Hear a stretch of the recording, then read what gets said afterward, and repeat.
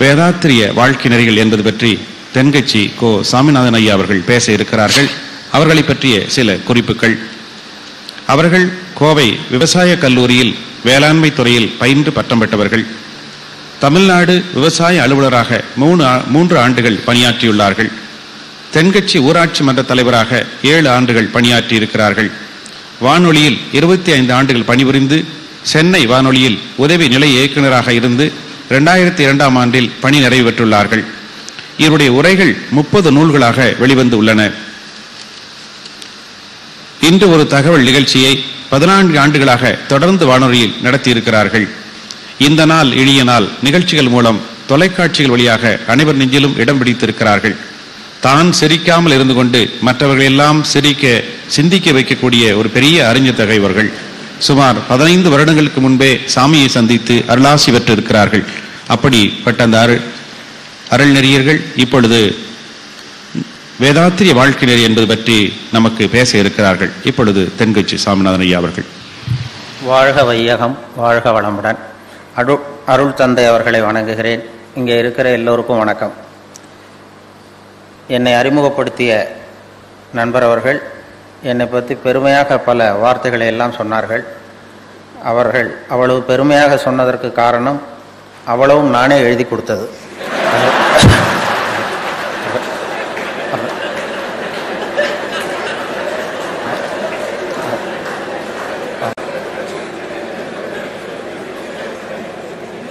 இல்லைன்னா நான் எங்கே படித்தேன் என்ன பண்ணேங்கிறது அவருக்கு எப்படி தெரியும்? நேற்று மாலையிலேயே நான் இருந்த இடத்துக்கு வந்து இதையெல்லாம் எழுதி வாங்கி கொண்டார். இவர் இவ்வளவு தூரம் விடாமல் சொல்லுவார் என்று தெரிந்தால் இன்னும் கூட எழுதி கொடுத்துருப்பேன். அவருக்கு எழுதி கொடுத்தவரை விடாமல் சொன்னதுக்கு ரொம்ப நன்றி. இந்த மாதிரி பெரிய இடங்களுக்கெல்லாம் என்னை யாரும் பேச கூப்பிடுவதில்லை. சாதாரணமாக குழந்தைகள் எல்கேஜி யூகேஜி படிக்கிற பிள்ளைங்கள்ட்ட ஏதாவது பேசுகிறதுக்கு கூப்பிட்டு தான் பழக்கம். அங்கே போய் காக்கா கதை நரி கதை ஏதாவது சொல்லிகிட்ருப்பேன். இங்கே இது மாதிரியான அறிவு சார்ந்த கூட்டத்தில் எல்லாம் பேசுகிறது அது புது அனுபவம். இப்படி நீங்கள்லாம் இப்போ குழந்தைகளாக இருந்தால் நல்லா பேச முடியும். இது வரும்பொழுதே எங்கள் பக்கத்து வீட்டுக்காரர் ஒருத்தர் இருக்கார். என்னை பற்றி ரொம்ப நல்லா தெரிஞ்சவர். என்னை பற்றி என்னுடைய குணம் என்ன எதுங்கிறலாம் தெரியும். பக்கத்து வீட்டுக்காரர் அவர்கிட்ட சொல்லிகிட்டு இருந்தேன் பெருமையாக, அருட்தந்தையினுடைய விழாவில் பேசுகிறதுக்காக போகிறேன் அப்படின்னது ரொம்ப ஆச்சரியமாக பார்த்தார். ஒன்று எதுக்கு அங்கேயெல்லாம் கூப்பிடுறாங்க அப்படின்னாரு. இல்லை கூப்பிட்ருக்காங்க, அழகர் ராமானுஜன் தான் என்னை கூப்பிட்டார் அப்படின்னு. அவர் ரொம்ப பெரியவராச்சே அப்படின்னாரு. சரி இப்போ என்ன சொல்கிறேன், நான் போகப்படாதா? இல்லை உனக்கு ஒன்றும் விஷயம் தெரியாத, ஒன்று எதுக்கு அவர் கூப்பிட்றேன் அப்படின்னாரு. எனக்கு ஒன்றும் விஷயம் தெரியாதுங்கிறது சரி, அது உனக்கு தெரியுது, அழகர் ராமானுஜனுக்கு தெரியாது இல்லையா? அவருக்கு அதனால் கூப்பிட்ருக்காரு, நான் போகிறேன் அப்படின்னு சொல்லி வந்தேன். அதனால் அப்படி வரும்பொழுதே அவரும் அழகர் ராமானுஜன் அவர்களும் சொல்லிட்டார். காலையில் நாசுக்கா சொன்னார். நேற்றுக்கு சுகி சிவமும் அவர் இன்னொருத்தர் பேசினார் சத்யசீலனும் ரொம்ப விவரமாக பேசிட்டாங்க, நீ கொஞ்சம் வித்தியாசமாக பேசினா போதும் அப்படின்னார். அப்படின்னா என்ன அர்த்தம்? அவங்க விவரமாக பேசிட்டாங்க, நீ விவரம் இல்லாமல் பேசினா போதும் அப்படிங்கிற மாதிரி அவர்கள் கொஞ்சம் நாசுக்காக சொன்னார்கள். இருந்தாலும் எனக்கு இந்த நூற்றாண்டின் மிகச்சிறந்த சிந்தனையாளர் ஒருவரை மேடையிலே வைத்து கொண்டு வேடிக்கையாக பேசுறது எனக்கே ஒரு குற்ற உணர்வை ஏற்படுத்துகிறது. இருந்தாலும் சிரிப்புங்கிறது ஆன்மீகத்துக்கு விரோதமான செயல் அல்ல. தியானத்தை விட பெருசு. ஹாஸ்ய யோகம்னு சொல்லுவாங்க. அதாவது தியானம் பண்ணும் பொழுது உங்களுடைய எண்ணம் ஒரு குறிப்பிட்ட புள்ளியில் தான் இருக்கும். சிரிக்கும் பொழுது அந்த புள்ளியும் மறைஞ்சிரும். எதற்காக சிரிக்கும் பொழுது எதுவுமே சிந்தனை இருக்காது. அதனால் தியானத்தை விட மேலானது ஹாஸ்ய யோகம் என்று அவர்களை போன்று பெரியவர்களே சொல்லியிருக்கிறார்கள். அதனால் இது மாதிரி கொஞ்சம் அதிக பிரசங்கித்தனத்தை எல்லாம் கொஞ்சம் பொறுத்து கொள்ளும்படி கேட்டுக்கொள்கிறேன். சிரிப்பது என்பது ஆன்மீகத்துக்கு விரோதமான ஒரு செயல் அல்ல. அவர்களை நமக்கும் அவர்களுக்கும் என்ன வித்தியாசம்னா, இப்போ நாமெல்லாம் நமக்கு மேலே இருக்கிறவங்களையே பார்த்துக்கிட்டு இருப்போம். ஒரு நடந்து போகிறவன் சைக்கிளில் போகிறவனை பார்த்து ஆசைப்படுவான் சைக்கிள் வாங்கணும்னு. சைக்கிளில் போகிறவன் கார் வாங்கணும் அல்லது ஸ்கூட்டர் வாங்கணும்னு ஆசைப்படுவான். ஸ்கூட்டர் வச்சுருக்கிறவன் கார் வச்சுருக்கிறவனை பார்த்து ஆசை. இப்படி நமக்கு மேலே இருக்கிறவங்கள பார்த்து தான் நம்ம கவலைப்படுவோம். அருட்தந்தை போன்றவர்கள்லாம் அவங்களுக்கு கீழே உள்ளவங்களை பார்த்து கவலைப்படுவாங்க. அவங்களையும் நம்ம அளவுக்கு உயர்த்துவது எப்படி மேலே கொண்டு வர்றது அப்படிங்கிறது. அதுதான் நமக்கும் அவங்களுக்கும் உள்ள வித்தியாசம். நமக்கு மேலே இருக்கிறவங்களே பார்ப்போம், நமக்கு கீழே இருக்கிறவங்களே பார்ப்பாங்க. அப்படி ஈடுபடுத்தி தான் நம்மளை படிப்படியாக மேலே அவர்கள் உயர்த்துவதற்காக முயற்சி பண்ணிகிட்டு இருக்கிறார். நேற்று ரொம்ப அருட்தந்தை சொன்னார், எனக்கு 95 வயசு ஆகிட்டுதுங்கிறத ஒரு கொண்டாட்டமாக எல்லாரும் கருதுகிறார்கள் அப்படின்னு சொன்னார். அதாவது வயசுங்கிறதே நாம் நிர்ணயம் பண்ணது தான். அதாவது இயற்கை வயசை நிர்ணயம் பண்ணலை. இயற்கையை பொறுத்த வரைக்கும் வயசுன்னு ஒன்றும் கிடையாது நமக்கெல்லாம். நாம் ஒரு நாளைக்கு 24 மணி நேரம்னு பிரித்தோம், ஒரு வாரத்துக்கு 7 நாள்னு பிரித்தோம், ஒரு வருஷத்துக்கு 365 நாள்னு பிரித்து இந்த பிரிவினை உண்டு பண்ணது நாம தான். ஒரு வருஷ கணக்கெல்லாம் ஏற்படுத்தினது. இந்த வருஷ கணக்கு ஏற்படுத்தின பிறகு தான் வயசுன்னு ஒன்று ஆரம்பமாச்சு. இல்லைன்னா வயசே கிடையாது. வருஷம் மாதம் தேதி நாம் கண்டுபிடிக்கலன்னா நமக்கு வயசுன்னு ஒன்று இருக்கிற வரைக்கும் எப்படி பிறக்கிறோம், ஆரோக்கியமாக வாழ்கிற வரைக்கும் வாழ்க்கை தான். அதனால் அருட்தந்தை அவர்களுக்கு வயசு இல்லை. அது உடம்பு நல்லா இருக்குது, மனசு நல்லா இருக்குது, நம்மை போன்ற இந்த சமூகத்தை மேம்படுத்தணுங்கிற ஒரு எண்ணம் இருக்கிறதுனால மனுஷங்கிறவன் யாருன்னு சொல்ல தெரியல. அந்த முடிவுக்கே வர முடியாமல் இப்போ நாம் என்ன பண்ணுறோம், ஒரு முடிவுக்கு வர முடியலன்னா என்ன செய்வோமோ அதையே அவங்க செஞ்சாங்க. அப்போது சபை ஒத்தி வைக்கப்படுகிறது அப்படின்னு சொல்லி முடிச்சுட்டாங்களாம். இது பழைய வரலாறு. அதுக்கப்புறம் மனுஷன்னா யாருங்கிறதுக்கு என்னென்னமோ சொன்னாங்க. பெரியார் சொன்னார், மனுஷனை நீ எதை வச்சு எடை போட முடியாது, அதாவது பணம் அதிகமாக இருக்கிறவன் தான் மனுஷன் அப்படின்னு நீ நினச்சின்னா ரிசர்வ் பேங்க் தான் பெரிய மனுஷன். அதே மாதிரி அறிவு படித்தவன் தான், நல்லா படிச்சிருக்கிறவன் தான் பெரிய மனுஷன்னா நூல் நிலையங்கள் தான் இவனை விட பெருசு. நல்ல அறிவு உள்ளவன் தான் பெரிய மனுஷன்னா கலைக்களஞ்சியத்தை தான் பெரிய மனுஷன்னு சொல்லணும் அப்படின்னு அவரும் அப்படி விட்டார். குன்றக்குடி அடிகளார் ஒரு தரம் வானொலி நிலையத்துக்கு வந்தார். நான் பதிவு பண்ணுறதுக்காக இருக்கும்பொழுது, நீ என்னென்ன இதெல்லாம் கவனிச்சிக்கிட்டு இருக்கிற என்ன இதுன்னு நான் விவசாயம், கால்நடை, கூட்டுறவு அப்படின்னு சொல்லி சில இதெல்லாம் பேசிகிட்டு இருந்தேன். இந்த கால்நடைன்னு சொல்கிறீ அப்படின்னா என்னன்னு கேட்டார். கால்நடைன்னா ஆடு மாடு கோழி இதெல்லாம் கால்நடை அப்படின்னா, எதுக்கு அதை போய் கால்நடைன்னு சொல்கிறீங்க அப்படின்னாரு. அதெல்லாம் காலால் நடக்குது சார், அதனால் கால்நடைன்னு சொல்கிறோம் அப்படின்னு. அப்புறம் கேட்டார், என்ன மனுஷனும் காலால் தான் நடக்கிறான் அப்படின்னாரு. அப்போ தான் நான் தலையை சொரிய ஆரம்பித்தேன். ஆமாம் சார், இது தெரியாமல் போச்சு, இவனும் கால்நடை தான் அப்படின்னா. இல்லை, அப்புறம் அவர் விளக்கம் கொடுத்தார். காலால் மட்டுமே நடக்கக்கூடியவைகள் கால்நடைகள், மனதாலும் நடக்கக்கூடியவன் மனிதன் அப்படின்னார் அவர். இவன் மனசால நடக்கக்கூடிய, காலால் மட்டும்தான் அவன் நடப்பான், மனதால் நடக்கக்கூடியவன் மனிதன் அப்படின்னா ஒருத்தன் நடத்த சரியில்லை, அதை போகிறானே அவன் நடத்த சரியில்லைன்னா நொண்டிட்டு போகிறான்னு அர்த்தம் இல்லை, பழக்க வழக்கம் சரியில்லைன்னு அர்த்தம் அப்படின்னு அவர் ஒரு விளக்கம் கொடுத்தார். நான் இந்த நிகழ்ச்சிக்கு வர்றதுக்கு முன்னாடி என்னுடைய நண்பர்கள் வேதாத்திரியம் புத்தகம் அதெல்லாம் கொடுத்து அதை படித்தேன். அதில் தான் அவர்கள் தெளிவான விளக்கம், யார் மனுஷன் அப்படின்னு வேதாத்திரியத்தை கேட்டால் அது ஒரு விளக்கம் கொடுக்குது. நீ அடுத்தவங்களுக்கு கெடுதல் செய்யாமல் இரு, ஒரு மனிதன்கிறவன் உழைச்சி வாழ்கிறவன் மனிதன். அதே மாதிரி இன்னொருத்தருக்கு கெடுதல் பண்ணாத, அடுத்தவனுக்கு தொல்லை கொடுக்காமல் இருக்கிறவன் மனுஷன். அதே மாதிரி தன்னுடைய உணவுக்காக பிற உயிர்களை கொல்லாமல் இருக்கிறவன் மனிதன். அதே மாதிரி அடுத்தவர்களுடைய பொருளையும் அவர்களுடைய சுதந்திரத்தையும் மதிக்க தெரிந்தவன் மனிதன். இப்படி அவர்கள் விளக்கம் தெளிவாக அதில் இவன் தான் மனுஷங்கிறத ஒரு விளக்கம் அதில் எனக்கு கிடைச்சிது. அது படித்தேன். ஏன்னா நீங்கள் எல்லாம் இந்த மனவளக்கலையில் ரொம்ப நெருக்கமானவர்கள், உங்களுக்கு நிறைய பழக்கம் அனுபவம் உண்டு. நான் கொஞ்சம் விலகி இருந்து இப்போ தான் நெருங்கி வந்துக்கிட்டு இருக்கிறேன். இங்கேயே அந்த பயிற்சிக்காக வரணும்னு திட்டம் போட்டுக்கிட்டு இருந்தேன். அதுக்கு முன்னாடி இதுக்கு கூப்பிட்டுட்டீங்க. அதுக்காக நாங்கள் ஒரு 4-5 நண்பர்கள் வர்றதுக்காக யோசித்து கொண்டு இருக்கிறோம். ஆனால் இப்போ நான் நெருங்கி வந்துக்கிட்டு இருக்கிறவன். நீங்கள்லாம் ஏற்கனவே நெருங்கியவர்கள், அனுபவம் உள்ளவர்கள். அதனால் அதை இந்த மனம் பக்குவப்படுத்துறது, மனதை செம்மைப்படுத்துறது, மனசு நல்லா இருந்தால் எல்லாம் நல்லா போடும் அப்படின்னு சொல்லி அவர்களுடைய விளக்கம்லாம் அதில் பார்த்தோம். அதுதான் இன்றைய மனுஷனுக்கு, அதுதான் மனசை. இன்னைக்கு மனிதனுக்கு வேண்டியது நிம்மதி, மகிழ்ச்சி. ஒரு 400-600 வருஷத்துக்கு முன்னாடி மனுஷனுக்கு எவ்வளவு டென்ஷன் இருந்ததோ அதை போல் 40 பங்கு இப்போ அதிகமாக இருக்குதான். இது ஒரு புள்ளி விவரம். 600 வருஷத்துக்கு முன்னாடி நான் 1 கிலோ தலையில் வச்சுக்கிட்டு நின்னேன்னா இப்போ 40 கிலோ வச்சுக்கிட்டு நிற்கிறேன். அவ்வளவு மன இறுக்கம், டென்ஷன் அதிகமாகிட்டுது. ஏன் அப்படி ஆச்சுன்னா புது கண்டுபிடிப்புகள், புதுசாக அறிவியல் கண்டுபிடிப்புகள்லாம் ஒரு சௌகரியத்தை உண்டு பண்ணி இன்னொரு பக்கம் ஒரு டென்ஷனையும் உண்டு பண்ணிவிடும். இப்போ மின்சாரம்னு ஒன்று கண்டுபிடிச்சதுக்கு அப்புறம் தான் பவர் கட்டுனா டென்ஷன் ஆகிறோம், இல்லைன்னா பவர் கட்டுனா என்னென்னு தெரியாது நமக்கு. இப்படி ஒரு கண்டுபிடிப்பு இன்னொரு இறுக்கத்தை உண்டு. அதனால் மேலும் மேலும் மன இறுக்கம்ங்கிறது அதிகமாகிட்டு தான் இருக்கும் காலப்போக்கில். புதுசாக கண்டுபிடிக்கிறோம். அதனால் இந்த காலத்துக்கு ஒவ்வொருவருக்கும் இந்த தவம் தேவை. மனதை நிம்மதியாக வச்சிருக்கிறதுக்கான வழிமுறைகள் தேவை. இது காலத்துக்கு ஏற்ற அதை தான் அவர்கள் மகரிஷி அவர்கள் நமக்கு போதிக்கிறார். இந்த காலத்துக்கு நீங்கள் ஒவ்வொருத்தரும் நம்ம மனசை சரி பண்ண அகத்தாய்வு பண்ணணும், எல்லாம் பண்ணணும்னு சொல்கிறது.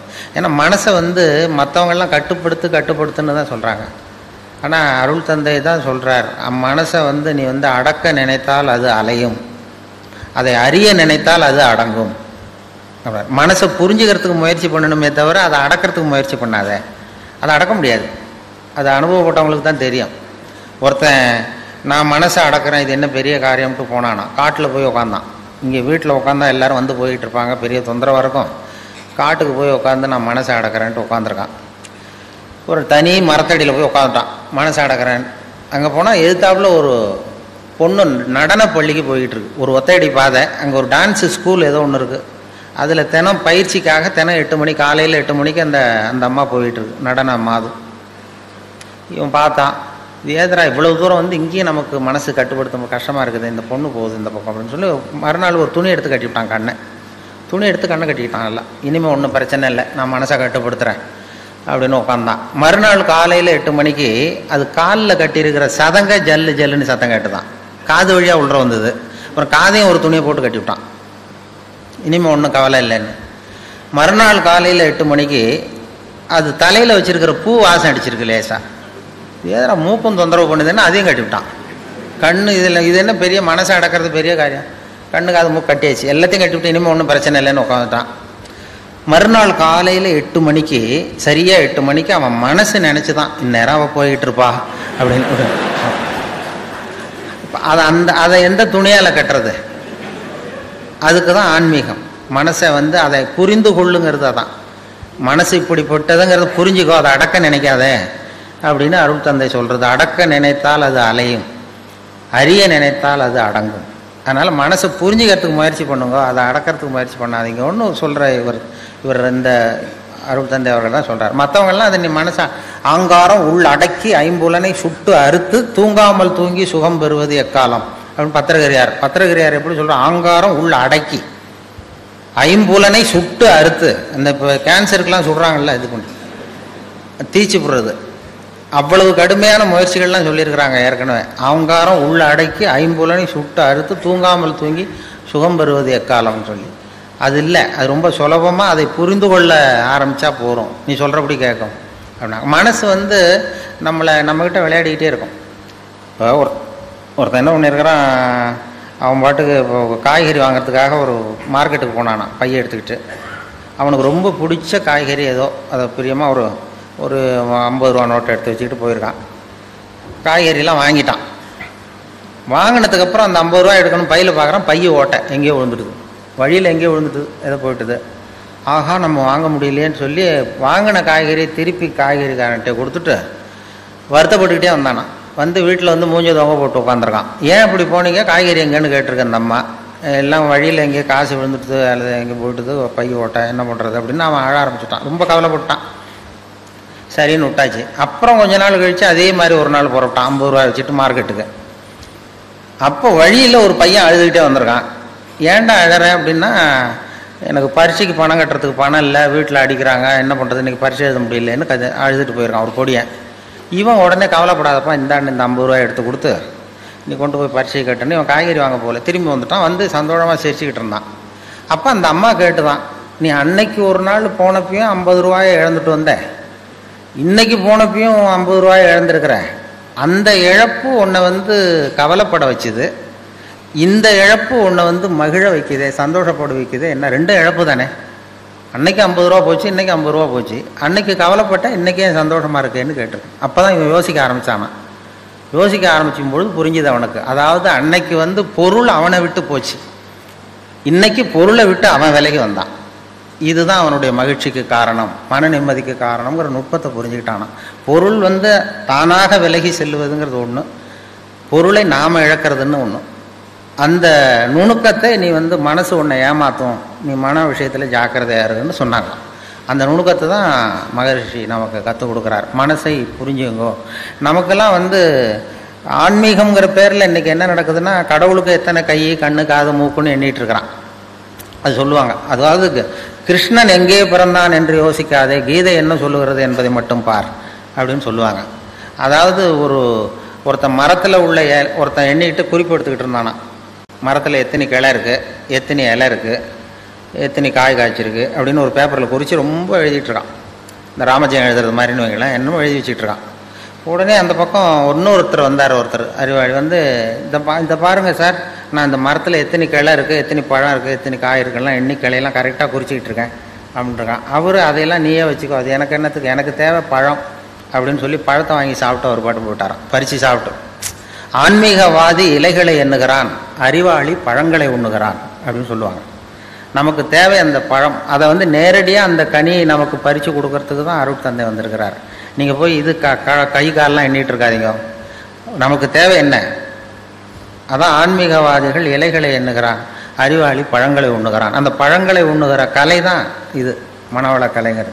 அதுக்கு நம்மளை தயார்படுத்துகிறார். அப்படி தான் நாம் வந்து மனதை வந்து சரி பண்ணணும், புரிந்து கொள்ள வேண்டும்ங்கிறது அதில் உள்ள கருத்து. நான் சொன்னது மாதிரி அந்த சிரிப்புங்கிறது யோகம்னு சொன்னேனே, அது வந்து நம்மளுடைய இயல்பு நிலையே. அது நம்முடைய இயல்பு நிலை. அதாவது நாம் பிறந்து இந்த உலகத்துக்கு வரும்பொழுது அழுதுகிட்டே பிறக்கிறோம். அதாவது இந்த உலகத்துக்கு எதுவுமே கொண்டு வர்றதில்லைன்னு சொல்கிறோமே தவிர, ஆனால் அழுகையை கொண்டுகிட்டு வரோம், அழுதுகிட்டே வரோம். போகும்பொழுது மற்றவன்கிட்ட விட்டு போயிடுறோம். அதையும் நீங்கள் அழுதுட்டு கிடங்கடா நான் போய் சேர்றேன் அப்படின்னு. அது போகும்பொழுது ஒரு துறவு நிலை, நமக்கு அதுவும் வேண்டாம் அப்படிங்கிறது. ஆனால் வரும்பொழுது ஒரு குழந்தை பிறந்து 6 மாதத்தில் தான் சிரிக்க 6 வாரத்தில் சிரிக்க ஆரம்பிக்கலாம். நாமெல்லாம் பிறந்து 6வது வாரத்தில் சிரிக்க ஆரம்பிக்கிறோம். அது அந்த சிரிப்புங்கிறது நமக்கு இயற்கை கொடுத்துருக்கிற ஒரு இயல்பு தன்மை. சிரிப்பு ஒரு நாளைக்கு ஒரு குழந்தை 200 தடவை சிரிக்குதான். இது புள்ளி விவரம். ஒரு குழந்தை, நாமெல்லாம் 25 தடவை சிரிக்கிறோமா. அதுதான் இந்த ஹார்ட் அட்டாக் வர்றதுக்கு காரணமா, டாக்டருக்கு ஒத்துவாருன்னு நினைக்கிறேன். இந்த மன இறுக்கம்தான் இதய நோயை உண்டு பண்ணுது. 200 தடவை சிரிச்சுக்கிட்டு இருக்கிற குழந்தை படிப்படியாக வந்து 25 தடவைக்கு வந்துட்டோம், 15 தடவை 25 தடவை. நாமெல்லாம் அப்படி குறையப்படாது. சிரிப்புக்கு வந்து இந்த ஜோக்கே தேவைப்படாது, இயல்பு தன்மை அது. அதாவது காலங்காலமாக சிரிக்கிறது ஒரு பாவமான செயல்னு நாம் போதிக்கப்பட்டு வந்திருக்கிறோம்.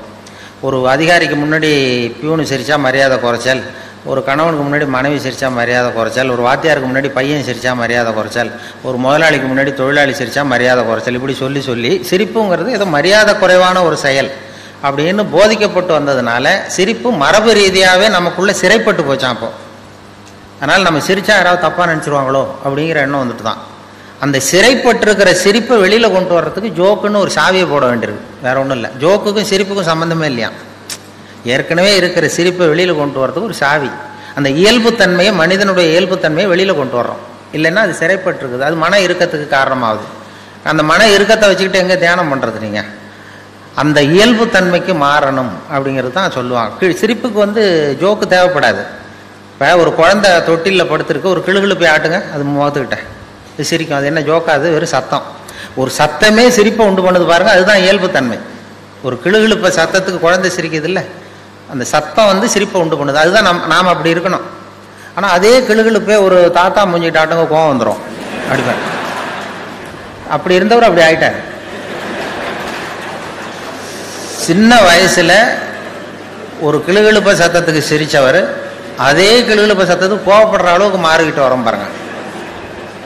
இப்படி மாறப்படாது. கையில் குச்சி கிச்சின்னு தான் எடுத்து அடிச்சுடுவார் நீங்கள். அதுக்கு அதனால் வந்து இதய நோய் வரக்கூடாதுன்னு நினைக்கிறவங்கெல்லாம் சிரிக்க, அதாவது இயல்புத்தன்மை மாறாமல் இருக்கணுமா. நம்முடைய இயற்கை கொடுத்துருக்கிற அந்த இயல்புத்தன்மை மாறாமல் நம்மளை பார்த்துக்கணும் அப்படின்னு சொல்லுவாங்க. அதுதான் இயல்புத்தன்மை. இல்லைன்னா அது ரொம்ப கஷ்டமாக விடும் மனசு. அந்த மன இறுக்கம், இந்த ஹார்ட் அட்டாக்குங்கிறது யாருக்கு வரலன்னா, இங்கே இருக்கிற பெண்கள்லாம் கூட இனிமேல் ஒரு கிளுகிழு போய் வீட்டுக்கு போய் வாங்கி வச்சுங்க. யாராவது உங்கள் வீட்டுக்காரர் கோபமாக வந்தாருன்னா அப்படி அப்படியே ஆட்டி பாருங்க.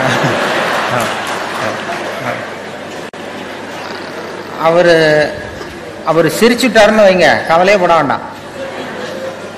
அவர் ஏதாவது கோவப்பட்டாருன்னா உடனே இசிஜி எடுத்து பார்க்கணும், அது சரியாக இருக்கா. அதுதான் இப்போ மருத்துவம் சொல்லுகிற உண்மை. இதய நோய் வராத இருக்கிறவங்க யாருன்னா பைத்தியக்காரங்களுக்கு இது வரைக்கும் ஹார்ட் அட்டாக்கே வந்தது இல்லையா. டாக்டர்கள் தான் சொல்கிறாங்க, பைத்தியக்காரனுக்கு ஹார்ட் அட்டாக் இது வரைக்கும் வந்ததே இல்லை. அந்த பைத்தியத்தன்மை நமக்கு வேணுமா. ஏன் அவனுக்கு வர்றதில்லைன்னா, நான் இப்போ இந்த நாட்டுக்கு பிரதம மந்திரி ஆகணும்னு நினைக்கிறேன்னு வைங்களேன், உடனே என் இருதயம் வேகமாக வேலை செய்ய ஆரம்பிச்சிருது. எப்படி எந்த கட்சியில் சேர்றது, எங்கே போய் நிற்கிறது, யாரை போய் பிடிக்கிறது, எப்படி பணம் செலவு பண்ணுறது, எப்படி டெல்லிக்கு போகிறது, எப்படி பிரதம மந்திரி ஆகிறதுன்னு என் இருதயம் வேகமாக துடிக்க ஆரம்பிச்சிருது. அந்த ஒரு துடிப்புக்கும் இன்னொரு துடிப்புக்கும் நடுவில் இருக்கிற ஓய்வை நான் குறைச்சிட்றேன். நான் பிரதம மந்திரி ஆகணும்னா இவ்வளவு அவஸ்தைப்பட வேண்டியிருக்கு. ஒரு பைத்தியக்காரன் பிரதம மந்திரி ஆகணும்னா அவன் ஆனதாவே நினைச்சிடுறான். போய் கேட்டிங்கன்னா நான் தான் பிரதம மந்திரி அப்படிமா, அவன் எலெக்ஷனில் நிற்க வேண்டியதில்லை, ஒன்றும் பண்ண வேண்டியதில்லை. அந்த மனோபாவம் நமக்கு வேணுமா? அதனால தான் அவங்களுக்கு ஹார்ட் அட்டாக் வர்றதில்லை. அதாவது சித்த சுவாதீனத்துடன் கூடிய பைத்தியத்தன்மையுடன் வாழ கற்றுக்கொள்ளுங்கள் அப்படிங்கிறது ஒரு உபதேசம். சித்த சுவாதீனத்துடன் கூடிய பைத்தியத்தன்மையுடன் வாழ கற்றுக்கொள்ளுங்கள். அது என்ன சித்த சுவாதீனத்துடன் கூடிய பைத்தியத்தன்மைன்னா, நாம் சித்த சுவாதீனத்தோடு இருக்கணும், மனசு விழிப்போடு இருக்கணும். இன்னொருத்தவங்க ஏதாவது பைத்தியகார்த்தனமாக சொன்னால் ஒத்துக்கணும். இப்போ உங்கள் குடும்பத்திலே கேட்குறீங்க, கணவன் மனைவிக்குள்ளே ஒரு தகராறு, 8ஐயும் 3ஐயும் பெருக்குனா என்னென்னு கேட்குறீங்க, அவர் 23ன்னு சொல்லிடுறாருன்னு வைங்க, உடனே சண்டைக்கு போகக்கூடாது. 8 3 பேருக்குன்னா 24க்கு வேலை 23ன்னு சொல்கிறாரு, சண்டைக்கு போகக்கூடாது. சரி பரவாயில்ல, எங்கள் வாத்தியார் இப்படி சொல்லி கொடுத்தாரு, உங்கள் வாத்தியார் சொல்லி கொடுத்துருக்காரு, அது வாய்ப்பாட்டிலையும் எத்தனையோ எடிஷன் இருக்கு இல்லையா, அப்படி அதுதான் சித்த சுவாதீனத்துடன் கூடிய பைத்தியத்தன்மை. நமக்கு எது உண்மைங்கிறது தெரியுது, இருந்தாலும் ஒரு பைத்தியத்தன்மையோடு வாழறோம் பாருங்க. அந்த பைத்தியத்தன்மைங்கிறது இன்றைய மனுஷனுக்கு தேவை. அது ஒருத்தன் பைத்தியகார ஆஸ்பத்திரியில் 10 வருஷம் இருந்தானா, அவன் உடம்பு குணமாயிட்டுது டாக்டர், என்னை வீட்டுக்கு அனுப்புங்கன்னு டாக்டர் கேட்டிருக்கான். டாக்டர் சொல்லியிருக்காரு, 10 வருஷம் இருந்துட்டேன், இன்னொரு 10 நாள் இரு, உன்னை சோதனை பண்ணி அனுப்பிச்சுட்றேன் வெளியில் அப்படின்ட்டுருக்காரு. 10 நாள் டெஸ்ட் பண்ணி பார்த்தாரு, எல்லாம் நல்லா குணமாயிட்டான். உடனே அவர் சொன்னார், நீ சொன்னது சரிதான்ப்பா, வீட்டுக்கு போகலான்னு அனுப்பிச்சிட்டார். அதுக்கப்புறம் பத்திரிகைக்காரங்கள்லாம் பேட்டி எடுத்தாங்களாம். ஏங்க நீங்கள் உங்கள் பைத்தியகார ஆஸ்பத்திரி இருந்தீங்க, உங்கள் அனுபவத்தை சொல்லுங்களேன் எழுதுவோன்னு. அப்போ சொன்னால், நான் 10 வருஷம் நான் பைத்தியமாக இருந்தேன். 10 வருஷம், அது எனக்கு 10 வினாடியாக போயிட்டுது.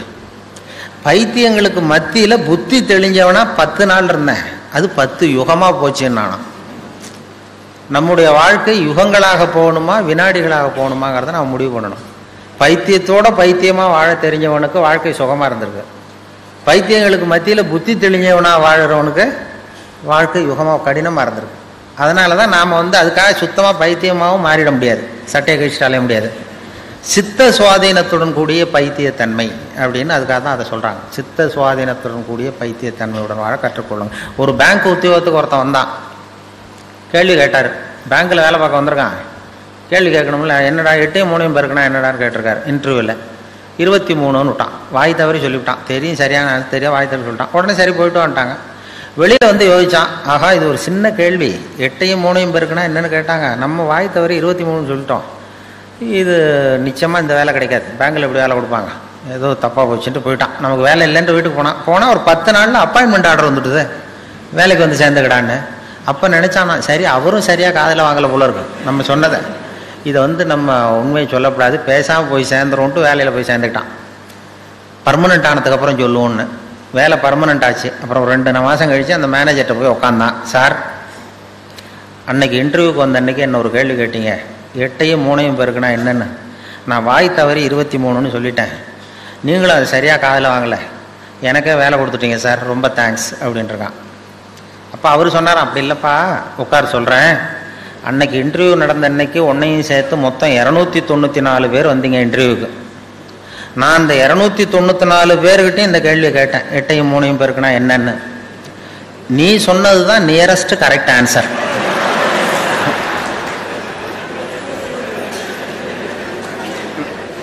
நான் அதனால தான் உனக்கு வேலை கொடுத்தேன், ஏமாந்து போய் கொடுத்துள்ள அப்படின்னாராம். அதுதான் அந்த பைத்தியத்தன்மை. அதாவது வாழ்க்கையில் நிம்மதி வேணுங்கிறவங்களுக்கு நியரஸ்ட் கரெக்ட் ஆன்சர் பார்க்க தெரியணும்.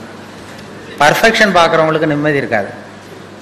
அறிவியலில் துல்லியம் முக்கியம், சயின்ஸ்லாம் ரொம்ப துல்லியம் தான் வேணும். மற்ற அறிவியல் உலகத்தில் அதில் கிட்டத்தட்ட இப்போ ஒரு செவ்வாய் கிரகத்துக்கு அனுப்புகிற ராக்கெட்டு பரவாயில்ல பக்கத்து கிரகத்தில் போய் இறங்கிட்டுது அப்படின்னு போக முடியாது. அதில் துல்லியமாக இருக்கணும். அறிவியலில் சயின்ஸில் வாழ்க்கைங்கிற கலைக்கு இந்த நியரஸ்ட் கரெக்ட் ஆன்சர் தான் தேவை. பர்ஃபெக்ஷன்னு பார்த்து தான் நமக்கு மன இறுக்கம் வந்துடுது. பர்ஃபெக்ஷன் உலகத்தில் ஒன்றுமே கிடையாதான். நானே என் மனசில் ஒரு உருவத்தை வரைஞ்சிக்க வேண்டியது, நான் வரைஞ்சிக்கிற மனசுக்குள்ளே வச்சிருக்கிறேன் அதே மாதிரி எதிரில் இருக்கிறது இருக்கான்னு பார்க்குறேன். அப்படி இருந்ததுன்னா அது பர்ஃபெக்ட்னு ஒத்துக்கிறேன், இல்லைன்னா அது பர்ஃபெக்ட் இல்லைங்கிறேன். அதாவது கோளாறு நான் வரைகிற ஓவியத்தில் இருக்குது. எது இந்த உலகத்தில் எப்படி எப்படி இருக்கணுமோ அது அப்படி தான் இருக்குது. Accept people as they are, accept things as தே ஆர்மாங்க. அதனால் நானாக உன்னை மனசில் வச்சுக்கிட்டு இது மாதிரி அது இல்லையேன்னு கவலைப்படுறேன் பாருங்க, இதெல்லாம் மன இறுக்கத்துக்கு காரணமாக போடுது. மன இறுக்கம், மன வருத்தம் இப்படி தாங்க. ஏன்னா உலகத்தில் அழகுங்கிறதுக்கே ஒரு சொல்லுவாங்க, அழகாக இருக்கிற பொருளை நீ விரும்புவதில்லை, அழகாக இருக்கிற பொருளை நீ விரும்புவதில்லை, நீ விரும்புகிற பொருள் அழகாக இருக்கிறது. அதுதான் உண்மை. நாம் அந்த எதை விரும்புகிறோமோ அந்த பொருள் அழகாக இருக்குது. ஒரு நீக்கிறவுக்கு அந்த குழந்தை அழகாக தெரியுது, நமக்கு அசிங்கமாக தெரியுது. ஏன்னா அந்த தாய்க்கு அந்த குழந்தை மேலே விருப்பம். அதனால் நாம் விரும்புகிற பொருள் அழகாக இருக்கிறது அப்படின்னா, இந்த உலகம் பூரா அழகாக இருக்கணும்னா என்ன, நாம் இந்த உலகத்தை விரும்பணும். அந்த விரும்புகிற கலையை தான் மகரிஷி கற்றுக் கொடுக்குறாரு, வேற ஒன்றும் இல்லை. அப்படி பார்த்துட்டிங்கன்னா அந்த அளவுக்கு மனசை பக்குவப்படுத்திவிட்டா இந்த உலகம் பூரா அவங்களுக்கு அழகாக இருக்கும். இந்த உலகம் ஒரு சொர்க்கமயமாக இருக்கும்.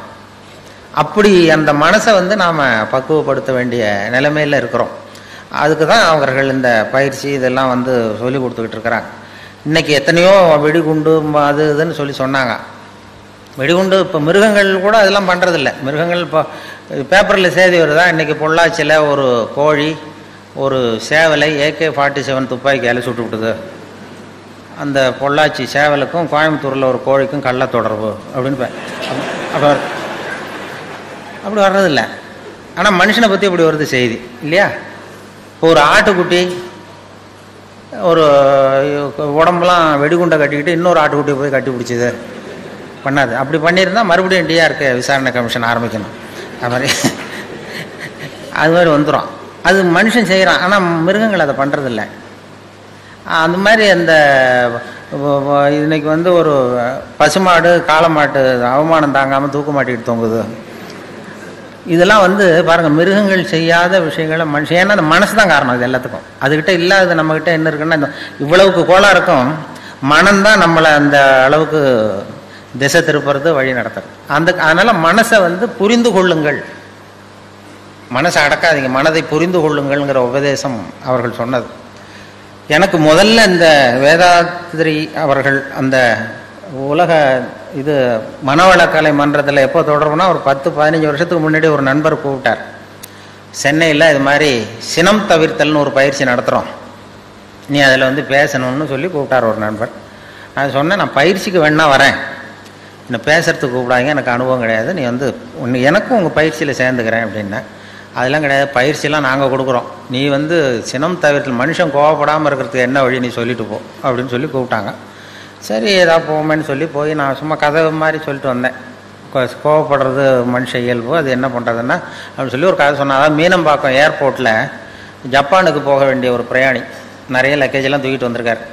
இதை வாங்கி பிளேனில் ஏற்றக்கூடிய பொறுப்பில் உள்ள தொழிலாளிகிட்ட சண்டைக்கு போகிறார், அடிக்க போகிறார், என்னமோ தகராறு. இவர் கடுமையாக இருக்குது ஒரு முகம், கோவப்படுறாரு இந்த பெரிய மனுஷன், ஜப்பான் போக வேண்டிய பிரயாணி.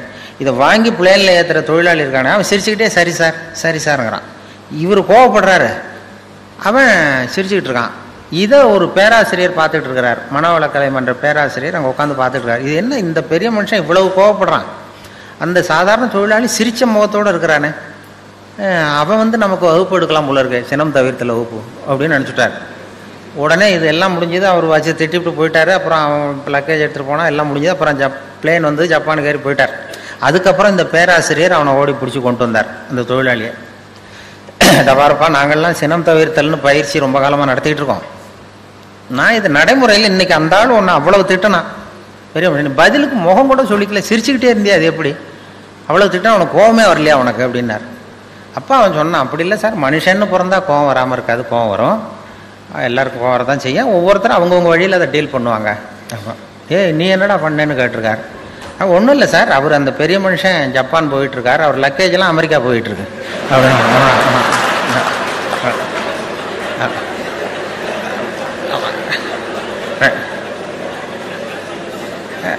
நம்ம எதுக்கு சார் அனாவசியமாக இவன்ட்ட போய் கோவப்பட்டுக்கிட்டது, நம்ம வழியில் நம்ம சினத்தை தவிர்த்துக்கிட்டா போகுது அப்படின்னு சொல்லி, இதுதான் எனக்கு தெரிஞ்ச சினம் தவிர்த்தல்னு சொல்லி அங்கே பேசிட்டு வந்துட்டேன். 15 வருஷத்துக்கு முன்னாடி. அதுக்கு வரைக்கும் இன்னைய வரைக்கும் அதுக்கப்புறம் கூப்பிடுறதே இல்லை. என்ன கூப்பிட்டேன்.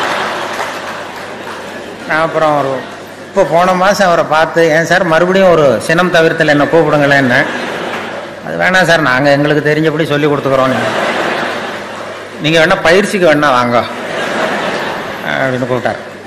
இதுதான் எனக்கு முதல் தொடர்பு. இந்த மனவளக்கலை மன்றத்துக்கு எனக்கு ஏற்பட்ட சம்பந்தம் இப்படி தான் ஏற்பட்டது. அதுக்கப்புறம் படிப்படியாக அவர்களுடைய பழக்கம் ஏற்பட்டது. பேராசிரியர்களுடைய பழக்கம், இந்த மனவளக்கலை மன்றத்தில் ஈடுபாடு உள்ளவர்களுடைய பழக்கம், அந்த பழக்கமே எங்களை பாதித்து எங்களை மாற்றிருக்குது. நேரடியாக ஈடுபட்டால் இன்னும் எவ்வளவு மாற முடியும். இப்போ என்னுடைய நண்பர்கள் மனவளக்கலை மன்றத்தில் எனக்கு இந்த உடற்பயிற்சியெல்லாம் கற்றுக் கொடுத்துருக்குறாங்க. சிலது முழுமையாக கற்றுக்கலைனால் அவர்களுடைய பழக்கமே யாரை பார்த்தாலும் வாழ்க வளமுடன் வாழ்க வளமுடன் சொல்ல ஆரம்பித்து, அது ஒரு நமக்கு பிடிச்சவங்களோ பிடிக்காதவங்களோ வாழ்க வளமுடன் சொன்னால் அது ஒரு மனசே சரியாக போடுது. அது நான் கூட வேடிக்கையாக சொல்கிறது உண்டு. அந்த நண்பர் எப்போ பார்த்தாலும் ஃபோனில் எடுத்தாலும் வாழ்க வளமுடன் பாரு, நேரில் வாழ்க வளம். நான் வேடிக்கையாக சொல்லுவேன், நான் ஒருத்தன் கிணத்துல விழுந்து கிடக்குறான்னு வைங்க, கிணத்துல விழுந்து கிடக்கு, ஐயா யாராவது காப்பாற்றுங்க காப்பாற்றுங்கிறான். அப்போ கூட அவர் வந்து எட்டி பார்த்தாருன்னா முதல்ல வாழ்க வளமுடன் அப்படின்னு சொல்லிட்டு அதுக்கப்புறம் தான் கயிறு எடுக்க ஓடுவார். அந்த அளவுக்கு மனசில் வந்து பதிஞ்சு போச்சு அந்த வார்த்தை. நம்ம அப்படி அந்த எண்ண அலைகள் உலகம் பூரா பரவணுங்கிறது அதுதான். அது அப்படி அது அந்த எண்ணத்துக்கு வலிமை உண்டுன்னு இப்போ நம்ம நிறைய இது பண்ணிகிட்ருக்குறோம். அந்த இதில் வந்து நமக்கு மனசை வந்து இது பண்ணுறது சொன்னேனே, வாழும்போதே செத்து போகிறவர்கள் செத்த பிறகும் வாழ்ந்து கொண்டிருப்பார்கள் அப்படிங்கிறது ஒரு தத்துவம். வாழும்போதே செத்து போகிறவர்கள் செத்த பிறகும் வாழ்ந்து கொண்டிருப்பார்கள். அது எப்படி வாழும்போதே செத்து போகிறதுன்னா, அதை புரிஞ்சுக்கிறதுக்கு ஒரு கதை சொல்லுவாங்க. அப்படின்னா ஒருத்தர் ஆப்பிரிக்காவுக்கு போனாராம், ஒரு கிளி கொண்டு வந்தாராம், பிடிச்சி கொண்டு வந்தார். இங்கே ஒரு கூண்டில் வச்சு வளர்த்துக்கிட்டு இருக்கார். வீட்டில் கூண்டில் கிளியை வச்சு வளர்த்துக்கிட்டு இருக்கார். வேலைக்கு சாப்பாடு தண்ணி எல்லாம் வைக்கிறார். அது பாட்டு அந்த கூண்டுக்குள்ளே அந்த கிளி இருக்குது. மறுபடியும் இவர் வந்து ஆப்பிரிக்காவுக்கு போகிறார் அந்த வளர்த்தவர். அப்போ அந்த கிளிகிட்ட கேட்டாராம், கூண்டு கிளிகிட்ட போய், இந்த வார கிளியே, நீ பிறந்த இடத்துக்கு நான் போகிறேன் இப்போ மறுபடியும். அங்கே உன் சொந்தக்காரங்க நிறைய பேர் இருப்பாங்க, அவங்களுக்கு ஏதாவது செய்தி இருந்தால் சொல்லு, உனக்கு சொந்தக்காரங்க இருந்தால் செய்தி இருந்தால் சொல்லிட்டு வரேன்னு இருக்கார் அந்த கிளிகிட்ட. இந்த கிளி கூண்டுக்குள்ளேயே உட்காந்துக்கிட்டு, அது ஏதோ நான் கூண்டுக்குள்ளே இப்படியே அது வேலைக்கு சாப்பாடு கிடைக்குது, தண்ணி கிடைக்குது, கூண்டுக்குள்ளே காலத்தை ஓட்டிகிட்டு இருக்கேன்னு சொல்லு அப்படின்ட்டுருக்கு. இவர் நேராக போனார் ஆப்பிரிக்காவுக்கு. போய் அங்கே காட்டு பக்கம் போய் இப்படியே ஒவ்வொரு மரமாக பார்த்து சொல்லிகிட்டு இருந்தாராம். கிளி பார்த்து, உங்கள் ஜோடி கிளி எங்கள் கூண்டில் இருக்குன்னு. எதுவும் கவனிக்கல எந்த கிளியும். ஒரே ஒரு கிளி மட்டும் தனியாக உட்காந்துருந்து தான் ஒரு கிளையில்.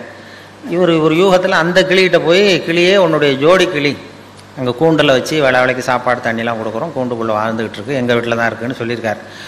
உடனே அந்த தனியாக இருந்த கிளி பொலன்னு கண்ணீர் விட்டு தான் அப்படியே சுருண்டு விழுந்து செத்து போச்சு. இவர் நினச்சிட்டா, ஐயோ நம்மளால் ஒரு கிளி இப்போ உயிர் போயிட்டுதே, இது அந்த ஞாபகத்தை ஜோடி கிளி, அதோட ஜோடி கிளி இதுன்னு புரிஞ்சுக்கிட்டார். உடனே ரொம்ப சோகத்தோடு வந்தார். இங்கே வந்து கூண்டு கிளிகிட்ட சொன்னாராம்.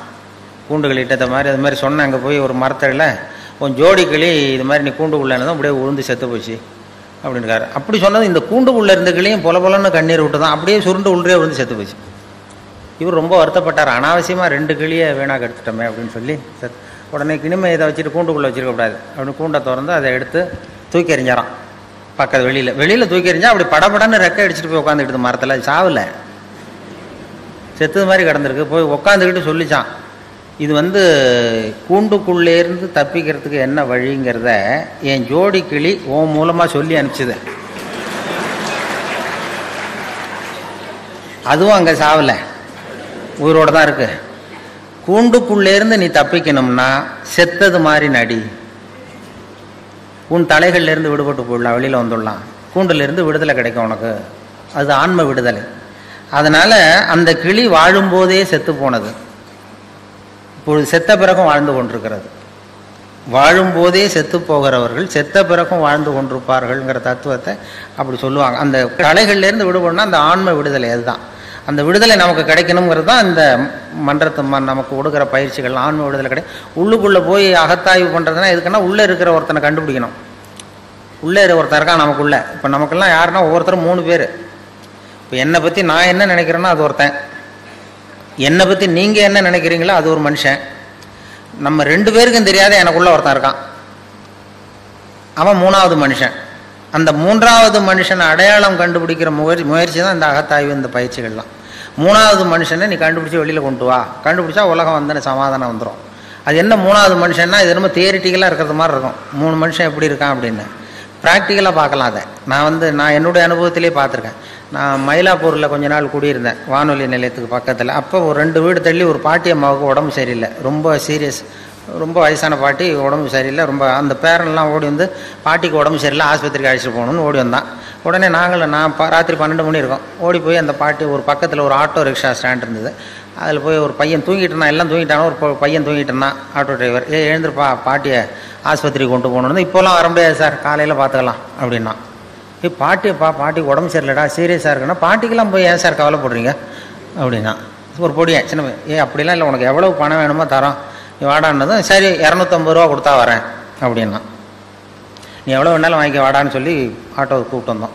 அந்த இடத்துக்கு 30 ரூபா தான் இப்போ பணம் கொடுக்கறது வழக்கம். அந்த இடத்துலேருந்து ராயப்பேட்டை ஆஸ்பத்திரிக்கு 30 ரூபா. இவன் 250 ரூபா கேட்டான். சரி வாடான்னு சொல்லி கூப்பிட்டு வந்து பாட்டி வீட்டுக்கு முன்னாடி நிறுத்தி அவனும் உள்ள ஓடி வந்து பாட்டியை தூக்கும்போது அவனும் கை கொடுக்குறான். கையை கொடுத்து தூக்கிட்டு வரான். தூக்கிட்டு வந்து பாட்டியை உட்கார வச்சு நாங்கள்லாம் போகிறோம். போய் ராயப்பேட்டை ஆஸ்பத்திரியில் கொண்டு போய் இறக்குனதும் அவனும் மறுபடியும் தூக்கிட்டு வரான். பாட்டியை தூக்கிட்டு வந்து டாக்டர்கிட்ட ஒப்படைச்சிட்டு மறுபடியும் வெளியில் வந்தான். டாக்டர்கிட்ட ஒப்படைச்சிட்டோம் இந்த பாட்டியை. அப்புறம் வெளியில் வந்து இவன்கிட்ட இந்தா நீ கேட்ட 250 ரூபா இந்தடா அப்படின்னு கொடுத்தோம். அப்போ அந்த சின்ன பையன், விவரம் இல்லாத பையன், அவன் சொல்கிறான், எனக்கு பணம் வேணாம் சார், பாட்டிக்கு இது நான் செஞ்ச உதவியாக இருக்கட்டும் அப்படின்ட்டான். சொல்லிவிட்டு ஆட்டோ எடுத்துகிட்டு போயிட்டான். அப்போ என்னென்னா இதில் வந்து ஒரு இளைஞன் இந்த நேரத்தில் இரக்கம் இல்லாமல் 250 ரூபா கேட்குறானே, 250 ரூபா கேட்டான் பாருங்க, அவன் தான் முதல் மனுஷன். இந்த வயசில் இப்படி இரக்கம் இல்லாமல் இருக்கானேன்னு நான் நினச்சேன் பாருங்க, அவன் தான் 2வது மனுஷன். அந்த உண்மையான 3வது மனிதன் ராயப்பேட்டை ஆஸ்பத்திரியில் தான் வெளில வந்தான். அந்த அடையாளம், அவன் எந்த அகத்தாயும் பண்ணாதவன். அந்த 3வது மனுஷன் அடையாளம் கண்டுபிடிங்கிறதுக்காக தான் இவங்க இவ்வளவு பயிற்சிகள் நமக்கு கொடுக்குறாங்க. இது வந்து மதவாதிகளையும் எல்லார்கிட்டையும் உண்டு. அந்த 3வது மனுஷன் உள்ள ஒளிஞ்சிருப்பான், வெளியில் தெரிய மாட்டான். இப்போ அமர்நாத் கோயிலுக்கு இந்து பக்தர்கள்லாம் போயிட்டு இருக்கிறப்ப செத்து விழுந்தாங்க ஒரு 5-6 வருஷத்துக்கு முன்னாடி பேப்பரில். அதாவது குளிர் தாங்காமல் செத்து போய் விழுந்துட்டு இருந்தாங்க அமர்நாத்துக்கு, அந்த குளிர் இதுக்கு. அப்போ வழியில் இருக்கிறவங்கெல்லாம் வீடுகள்லாம் திறந்து வச்சு இந்த சாவறதுக்கு போராடிக்கிட்டு இருக்கிற இந்து பக்தர்களெல்லாம் கூப்பிட்டுக்கிட்டு வந்து அதுக்கு போர்வை போற்றி கம்பளி போற்றி ஆகாரம் கொடுத்து அவங்கள பிழைக்க வச்சு திருப்பி அனுப்புனாங்க. அப்படி திருப்பி அனுப்புனவங்கலாம் அங்கே இருக்கிற முஸ்லீம்கள். அதுதான் அந்த 3வது மனுஷன், அவன் தான் 3வது மனுஷங்கிறது. அப்போ போய் அந்த மதம் இது அவன் பார்க்கல. அது மாதிரி அந்த 3வது மனிதன் அரசியல்வாதிகளுக்குள்ளேயும் இருக்கிறான், எல்லாருக்கிட்டையும் இருப்பாங்க. இப்போ ஸ்டாலின் வந்து இருக்காரு, மேயர், மெட்ராஸ் மேயர், அவர் வந்து பிறந்த நாள் வாழ்த்து சொல்கிறதுக்காக திருநெல்வேலி பக்கத்துலேருந்து நிறைய பேர் வந்துருந்தாங்க. ஒரு 8 வருஷத்துக்கு முன்னாடி எல்லாரும் வந்து பிறந்தநாள் வாழ்த்து சொல்லிட்டு திரும்பி போகிறாங்க. திண்டிவனத்துக்கு பக்கத்தில் அந்த இளைஞர் அணி, திமுக இளைஞர் அணி வேன் கவுந்துட்டுது. ஒரு 4-5 பேர் செத்து போட்டாங்க ஆக்சிடெண்ட்டில். சில பேர் உயிருக்கு போராடிட்டு இருக்கிறாங்க. ராத்திரி 11 மணிக்கு 12 மணிக்கு நடந்தது. எல்லாம் இடித்தவன் ஓடி போட்டான். அந்த நமக்கு எதுக்கு வம்புன்னு. அதுக்கப்புறம் வர்றவங்களும் திரும்பி பார்க்கல, இது நம்ம கோர்ட்டுக்கிட்டு அலையணும் அப்படின்னு சொல்லிட்டு போயிட்டாங்க. விடிய காலம் வந்து அந்த திண்டிவனத்தில் இருந்த இளைஞர்கள் சில பேர் ஓடி வந்திருக்கிறாங்க. அவங்க வந்து டீ குடிக்க வந்தவங்க. பார்த்தா ரோட்டில் கிடக்கு, வேன் கவுந்து கிடக்கு, திமுக கொடி பறக்குது. உள்ள சில பேர் செத்து கிடக்குறாங்க, சில பேர் சாவறதுக்கு போராடிக்கிட்டு இருக்கிறாங்க. இந்த இளைஞர்கள் டீ குடிக்க வந்த பசங்க ஓடி போய் அவங்கள பார்த்து உடனே அவங்கள பிடிச்சி இழுத்து காப்பாற்றி கொண்டு போய் ஆஸ்பத்திரியில் சேர்த்து அவங்களுக்கு வேண்டிய வைத்திய வசதியெல்லாம் பண்ணி கொடுத்து குடும்பத்திலேருந்து எல்லாம் குணம் கொடுத்து அப்புறம் அவங்க ஊருக்கு தந்தி கொடுத்து எல்லாரையும் வரவழைச்சி பரிபூர்ணமாக குணப்படுத்தி வீட்டுக்கு அனுப்புகிற வரைக்கும் அந்த இளைஞர்கள் துணையாக இருந்தாங்களாம்.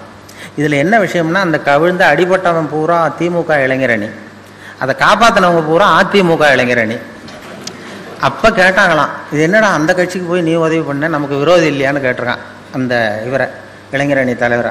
கட்சி என்னடா கட்சி, மனுஷனை விட கட்சியாக முக்கியம் அப்படின்னாராம். இதுதான் அந்த 3வது மனுஷன். மதவாதிகளுக்குள்ளேயும் இருக்கிறான், அரசியல்வாதிக்குள்ளேயும் இருக்கிறான், விவரம் தெரியாத ஒரு ஆட்டோ டிரைவர் உள்ளேயும் இருக்கிறான். அவனுக்கெல்லாம் அப்பப்போ வெளியில் வரான். நாம் நிரந்தரமாக வெளியில் கொண்டு வரணும். தீவிரவாதிக்கு உள்ளேயும் அந்த 3வது மனுஷன். இப்போ இந்த இதில் மதுரையில் இமாம் அலி, ஐதர் அலின்னு 2 தீவிரவாதிகள் போலீஸையே சுட்டுவிட்டு ஓடி வந்தாங்க. போலீஸ்காரர் செத்து போட்டார். தப்பிக்கிறதுக்காக உயிருக்கு பயந்து ஓடி வராங்க. பின்னாடி துப்பாக்கியோடு ஓடி வருது போலீஸ். அப்போ அந்த பைபாஸ் ரோடு வழியாக வராங்க. வர்றப்ப அப்போ தான் ஸ்கூல் விட்டு சின்ன குழந்தைகள்லாம் தள்ளாடி முதுகில் பொசம் விட்டு வெளியில் வந்திருக்கு. ஸ்கூல் விடுற நேரம் இவன் துப்பாக்கியால் துரத்திட்டு போகிறாங்க 2 தீவிரவாதிகளை. அப்போ இந்த பரபரப்பில் 2 பிள்ளைங்க தடுமாறி கீழே விழுந்துட்டு தான். அப்போ அந்த உயிருக்கு பயந்து ஓடிட்டு இருக்கிற அந்த தீவிரவாதிகள் இமாம் அலியும் ஐதர் அலியும் இந்த கீழே விழுந்த குழந்தைகளை தூக்கி கொண்டு போய் ஓரத்தில் வச்சுட்டு அப்புறம் ஓடினான். அதுதான் 3வது மனுஷன். இந்த 3வது மனிதனை அடையாளம் கண்டுகொள்ளுங்கள் அப்படிங்கிறது தான் இங்கே நாம் அதுக்காக தான் இந்த இவ்வளவு முயற்சிலாம் நடக்கிறது. நமக்குள்ளே ஒருத்தன் இருக்கிற அந்த மூன்றாவது மனிதனை அடையாளம் கண்டுபிடிச்சி வெளியில் கொண்டு வரணும். அப்போ தான் அதை கண்டுபிடிச்சிட்டா உலகம் இன்பமயமாக இருக்குங்கிறது தான் இது. வேறு கடவுள் அங்கே எங்கே தேடிட்டு இருக்கா? உள்ளே இருக்கிற அவன் தான் கடவுள். உள்ளே இருக்கிறான் பாருங்கள், அந்த மூணாவது மனுஷன், அவன் தான் அந்த இறைவன் கட்டான். இப்போ வந்து மதம் தான் ரொம்ப கடவுளுக்காக கவலைப்படுறது. மனுஷன் கூட கவலைப்படுறதில்ல, மதங்கள் தான் அதிகமாக கடவுளை பற்றி கவலைப்பட்டு ஒருத்தனுக்கு என்ன, ஒருத்தருக்கு ஒரு அப்பா தானே இருக்க முடியும். ஒருத்தன் அதான் போகிறாரு, அது யாரான்னு கேட்குறீங்க. ஒரு பையனை எங்கள் அப்பாங்கிறான். அதோ போகிறாரு, அவர் யாரானா அதுவும் எங்கள் அப்பான்னா சொல்லுவான். ஆனால் இன்றைக்கி மதவாதிகள், இப்போ நாம் மனிதர்களை தான் சொல்லிகிட்டு இருக்கிறோம். உலகத்தை படைத்தவன் ஒருத்தன் என்ன ஒரு சக்தினா அது அவனும் அங்கே ஒருத்தர் இருக்கார், இங்கே ஒருத்தர் இருக்கார், அவர் ஒரு அப்பா இவர் ஒரு அப்பான்னு சொல்லிகிட்டு இருக்க முடியாது. ஒரு தெருவில் 2 பேர் சண்டை போட்டுக்கிட்டு இருந்தானோ, ஒருத்தன் மூஞ்சியில் ஒருத்தன் குத்திக்கிட்டு இருந்திருக்கான். ரொம்ப கடுமையாக சண்டை 2 பேருக்கு இடையில, தெருவில் நடு தெருவில் சுற்றி நின்று வேடிக்கை பார்க்குது கும்பல், வேடிக்கை பார்க்குது. அப்போ ஒரு பையன் ஒதுங்கி நின்றுருக்கான். அந்த வழியாக வந்தவர் கேட்டிருக்காரு, என்னப்பா அங்கே நடக்குது சண்டை அப்படின்னா, ஒன்றும் இல்லை, எங்கள் அப்பாவுக்கும் இன்னொருத்தருக்கும் சண்டை உள்ற, அதை எல்லோரும் வேடிக்கை பார்க்குறாங்க, நான் ஒதுங்கி நிற்கிறேன், எங்கள் அப்பாவுக்கும் இன்னொருத்தருக்கும் தான் சண்டை நடக்குது உள்றேன்றான் அந்த பையன். அப்போ அந்த விசாரித்த பெரியவர் கேட்டிருக்காரு, சரிப்பா அந்த 2 பேரில் யாரா அவங்க அப்பான்னு கேட்டிருக்காரு. சண்டையே அதுக்காக தான் நடந்துகிட்ருக்கு அப்படின்னா. இப்போ நாம் இந்த மதவாதிகள் போடுகிற சண்டைக்கும் அதுக்கும் என்ன வித்தியாசம் இருக்குது? இப்போ நாம் போடுற சண்டை அதே மாதிரி சண்டை தான், மதவாதிகள் போடுற சண்டை. அந்த அளவுக்கு வந்து நம்ம மனசை நம்மளுக்கு எடுத்துருக்கு அப்படிங்கிறது தான் மன தூய்மைங்கிறது வேணும். மனசு வந்து எதிலிருந்து விலகி இருக்கிறதோ அதிலிருந்து துன்பம் இல்லை அப்படின்னு திருவள்ளுவர் சொல்லுவோம். எனக்கு நிம்மதி வேணும், சந்தோஷம் வேணும்னு ஒரு பெரியவர்கிட்ட வந்தான் நான் ஒருத்தன், ஆசிரமத்தை தேடி. எனக்கு நிம்மதியே கிடைக்க மாட்டேங்குது, நீ படுறா, உனக்கு என்ன காரணம் சொல்கிறேன்னு, இந்த ராத்திரி இங்கே படு, காலையில் உனக்கு சொல்கிறேன் அப்படின்னு படுக்க வச்சார். படுக்கையெல்லாம் கொடுத்து பெட்டு தலைவெல்லாம் கொடுத்தார். படுத்து தூங்கினான் நிம்மதியாக. மறுநாள் எழுந்திரிச்சான். இவர் வந்தார், அந்த குரு வந்து எழுந்துடுறா அப்படின்னா எழுந்திரிச்சான். அந்த தலைவனையை தூக்குனார். தலைவனை தூக்குனா உள்ளேருந்து ஒரு நல்ல பாம்பு படம் எடுக்குது. இவரே கொண்டு வந்து வச்சிருக்காரு ராத்திரி நல்ல பாம்பை. அவன் அப்படியே அலறிட்டு ஓடி வந்துட்டான். அப்போ கேட்டாரான், ஏண்டா ஒரு நல்ல பாம்பை தலைக்கு அடியில் வச்சுக்கிட்டு எப்படி உன்னால் நிம்மதியாக தூங்க முடிஞ்சுது?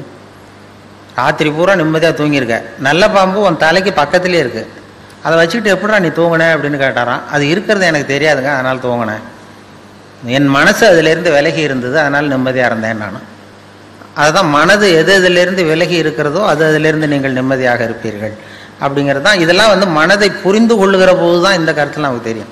மனசை அடக்க நினைக்கிறவனுக்கு இதெல்லாம் தேவையில்லை. அவன் கண்ணையும் காதையும் இது கட்டிகிட்டு இருந்தானா போகிறோம், அந்த முயற்சி வேண்டியதில்லை. மனதை புரிந்து கொள்ளுங்கள்னு சொல்கிறது அதுதான்.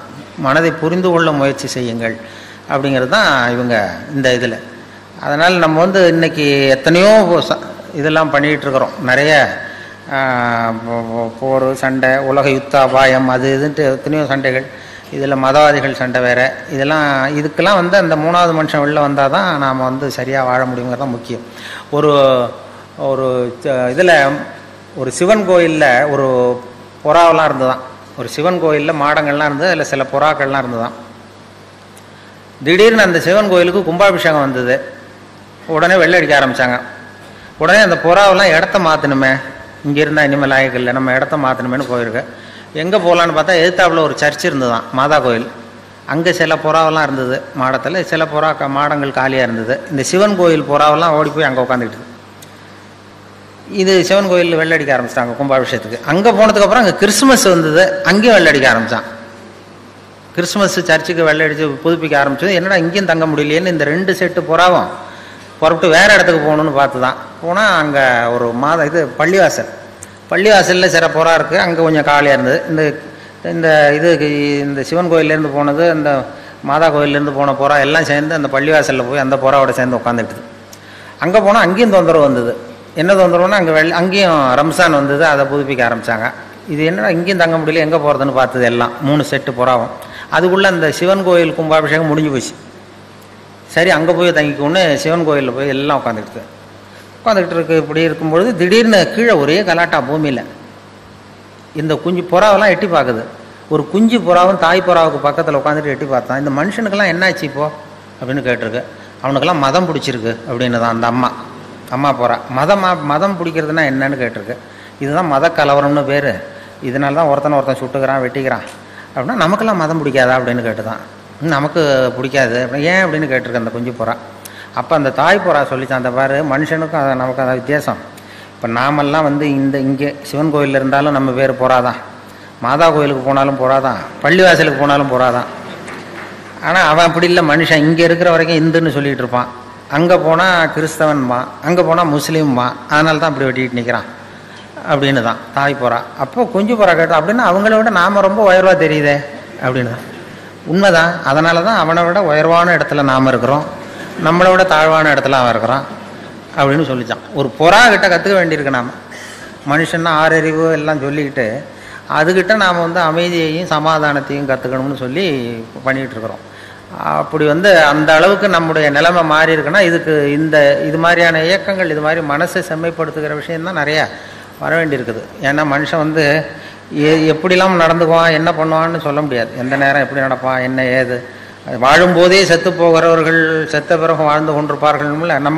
நம்ம வாழும்போதே செத்து போகிற சில நோயாளிகள் உண்டு.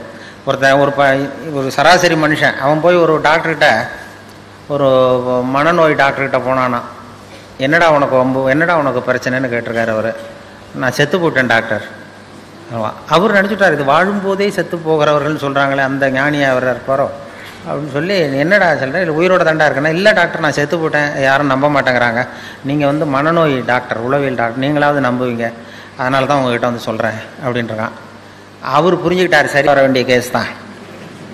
இவனை வந்து உயிரோடு இருக்கிறான்னு நம்ப வைக்கணும், என்ன பண்ணுறது அப்படின்னு சொல்லி பாடுறா. உயிரோடு இருக்கிறவங்க பேசுவாங்க, செத்து போனவன் பேச மாட்டான். இப்போ நானும் பேசுகிறேன், நீயும் பேசுகிற, அதனால் நானும் உயிரோடு இருக்கேன், நீயும் உயிரோடு இருக்க அப்படின்னா. அதெல்லாம் இல்லை சார், நீங்கள் வந்து போனத்துக்கிட்ட தான் சார் பேசிட்டுருங்க, செத்து போன போனத்துக்கிட்ட தான் சார் பேசுகிறீங்க அப்படின்றான். ஏன்னா இவன் பெரிய ரொம்ப முத்தனை கேஸாக இருக்கும் போல் இருக்க, இவனை எப்படி நம்ப வைக்கிறதுன்னு சொல்லி அடுத்த டெஸ்ட்டு. அவர் ரொம்ப கெட்டிக்கார டாக்டர்.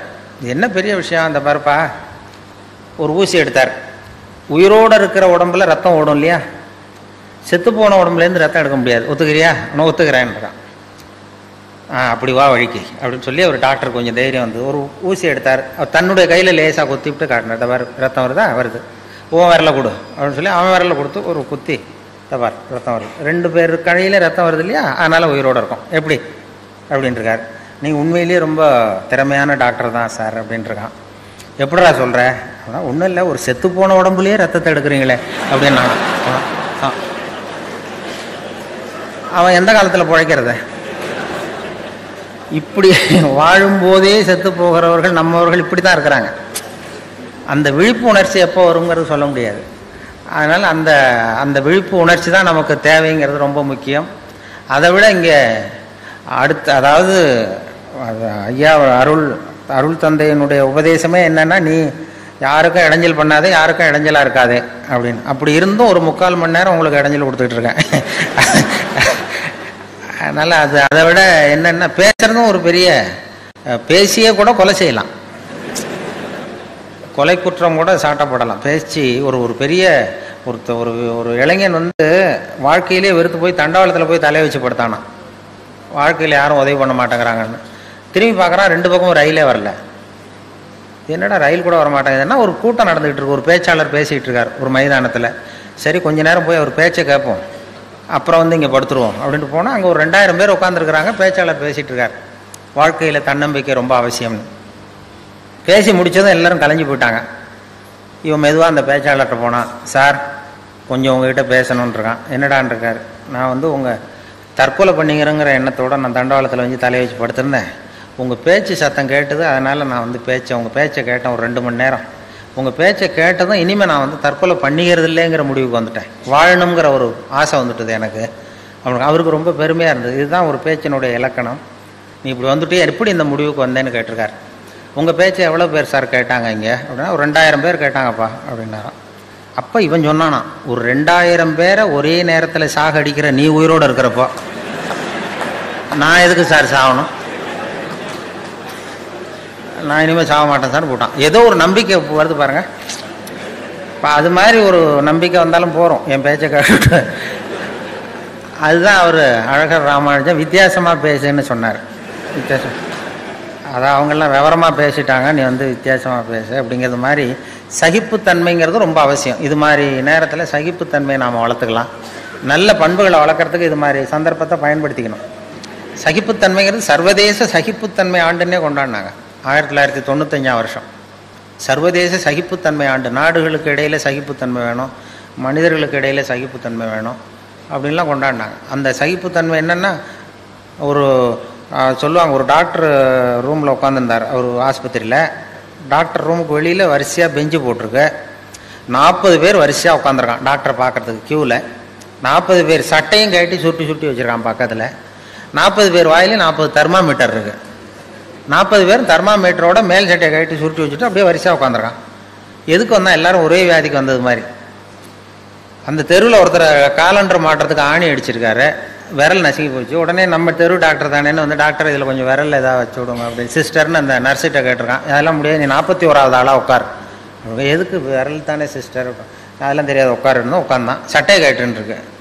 எதுக்கு சிஸ்டர்? சட்டை விரல் தானே இருக்கான். அதெல்லாம் பேசப்படாது, சட்டையை கேட்டுணும் எல்லாரையும் பாரு, எல்லாம் சட்டை இல்லாமல் இருக்கு. மறுபடியும் சட்டையை ஏட்டி வச்சான். வாயை திறந்தான், தெர்மாமீட்டரை வச்சுட்டு ஓடி போச்சு. இவன் தெர்மாமீட்டரை வச்சுட்டு யோசிக்கிறான், எதுக்கு தெர்மாமீட்டர் வச்சு பார்க்குறாங்க, இவங்க விரல்லாம் இதே கேஸா அப்படின்னு எட்டி பார்க்குறான். அவன் விரல்லாம் நல்லா இருக்கு.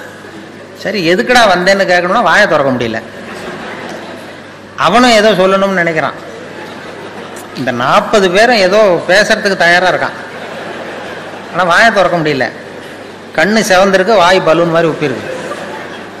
சகிச்சுட்டு உட்காந்துருக்கான்.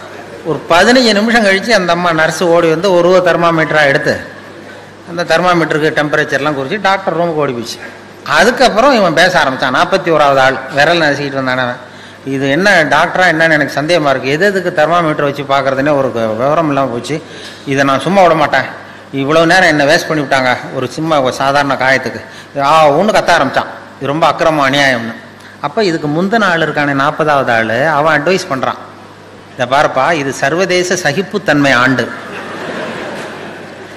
சகிப்புத்தன்மை இது மாதிரி இடத்துல தான் நாம் வளர்த்துக்கணும்.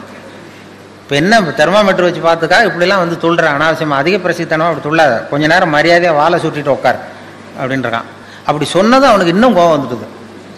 வாழை சுட்டிட்டு உட்காரான்னு சொன்னதும் 41 இன்னும் கோவம் வந்துடுது. எனக்கு இவ்வளோ புத்தி சொல்றியடா, நீ எதுக்கடா வந்தேன்னு கேட்டான். நான் தபால் கொடுக்க வந்தவையா?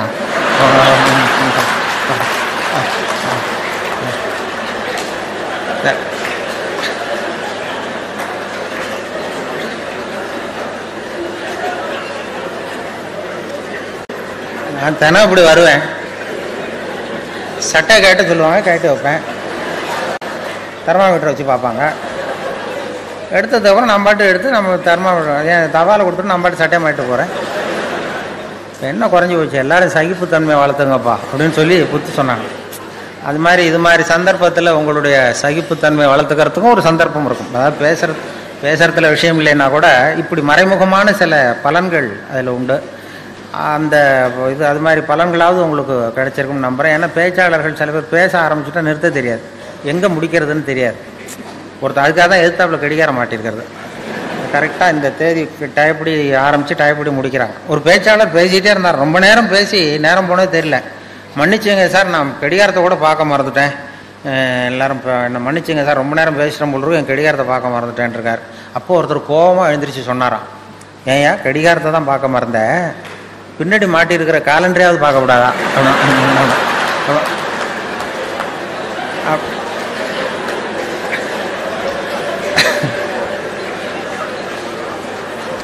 அப்படின்னா அவன் வாரக்கணக்கில் பேசிக்கிட்டு இருந்திருக்கான். அப்படி ஆகிடும். இப்போவே எனக்கு எப்போ ஆரம்பித்தேன்னு ஞாபகம் இல்லை, எந்த தேதி எந்த நாள் எந்த அப்படிங்கிறது மாதிரி அப்படி போயிட்டே போகும். அதனால் பேச்சாளர்களுக்கு அது ஒரு பேச்சாளர் வேகமாக போயிட்டு இருந்தாராம். எதிரில் வந்து ஒரு சிங்கம் வந்து வழிமறிச்சு தான், எனக்கு பசிக்குது ஒன்று சாப்பிட போகிறேன்னு. ஒரு காட்டு வழியாக போயிட்டுருக்காரு. இப்போ பேச்சாளர் சொல்லுவார், இப்போ சாப்பிடாத, நான் ஒரு அவசரமாக ஒரு கூட்டத்தில் பேசுகிறதுக்காக போயிட்டுருக்கேன், அவங்க எல்லாம் ஆர்வமாக காத்துக்கிட்டு இருக்கிறாங்க அப்படின்னா, ஆர்வமாக காத்துக்கிட்டு இருந்தா நீ வந்து என்ன அவ்வளோ நல்லா பேசுவியான்னு தான் சிங்கம். ஐயோ, நான் பேச ஆரம்பித்தா சிங்கம் அப்படியே மயங்கி விழுந்துரும், எல்லோரும் மயங்கி விழுந்துருவாங்க கேட்குறவங்க. அப்படின்னா நான் இங்கேயே பேசுகிறேன், நீ மயங்கி விடுறியா பார்ப்போம், நீ இங்கேயே பேச, நான் மயங்கி விடுறேன் நான் பார்ப்போம்னு சிங்கம். உடனே பெரியோர்களே தாய்மார்களேன்னார் பேச்சாளர். அப்படியே சிங்கம் கரகரகரான்னு சுற்றி விழுந்துட்டுருக்கு. ஆஹா, இதுகிட்டேருந்து தப்பிக்கிறதுக்கு தான் நேரம்னு சொல்லி மெதுவாக எழுந்துட்டு ஒரே ஓட்டமாக ஓடிவிட்டார். ரொம்ப தூரம் ஓடி போய் வேர்த்து ஒழுகுது, மூச்சு வாங்குது. அந்த சிங்கம் அப்படியே கிடக்கா, துரத்தான்னு பார்க்குறாரு, பார்த்தா அப்படியே கிடக்கு, மயக்கம் அடித்து விழுந்தது, பேச்சை கேட்டு மயங்கி விழுந்தது.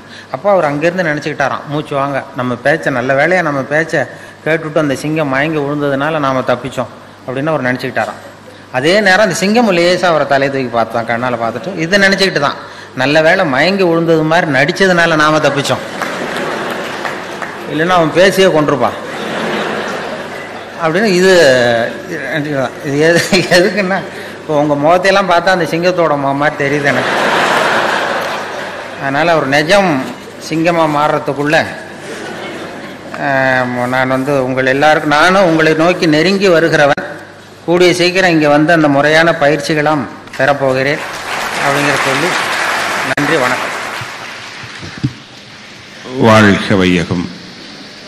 வேதாத்திரிய வாழ்க்கை நெறிகள் என்பது பற்றி நம்முடைய மதிப்பிற்குரிய தென்கட்சி சாமிநாதன் ஐயா அவர்கள் இதுவரை நம்ம எல்லாம் சிரிக்க சிரிக்க வைத்து பேசினார்கள். அவர்கள் சிந்திக்க வைக்கக்கூடிய கருத்துக்களை அற்புதமாக அவர்கள் கொடுத்தார்கள். ஒரு குழந்தை 200 முறை சிரிக்கிறது, நாம் 20 முறை தான் சிரிக்கிறோம், அதுதான் அந்த ஹார்ட் அட்டாக் வருவதற்கு காரணமாக இருக்கிறது என்று சொன்னார்கள். பைத்தியக்காரனுக்கு ஹார்ட் அட்டாக் வருவதில்லை. ஆகவே சித்த சுவாதனத்தின் கூடிய பைத்தியக்காரத்தனம் ஹார்ட் அட்டாக் வராமல் இருக்கும் என்று சொன்னார்கள். வாழும் போதே செத்து போகக்கூடியவர்கள் செத்த பின்னும் வாழ்ந்து கொண்டிருக்கக்கூடியவர்கள் என்று சொன்னார்கள். அகத்தாய்வு தான் 3வது மனிதனை காட்டும், அந்த உண்மையை விளக்கும். அந்த 3வது மனிதன் மதவாதிகளுக்குள்ளும் இருக்கிறான், அரசியல்வாதிகளுக்குள்ளும் இருக்கிறான், தீவிரவாதிகளுக்குள்ளும் இருக்கிறான். அவனை அடையாளம் கண்டுகொள்வோம் என்று சொன்னார்கள். அவர்களுக்கு நம்முடைய அமைப்பின் சார்பிலே நன்றியை தெரிவித்து மகிழ்கிறோம்.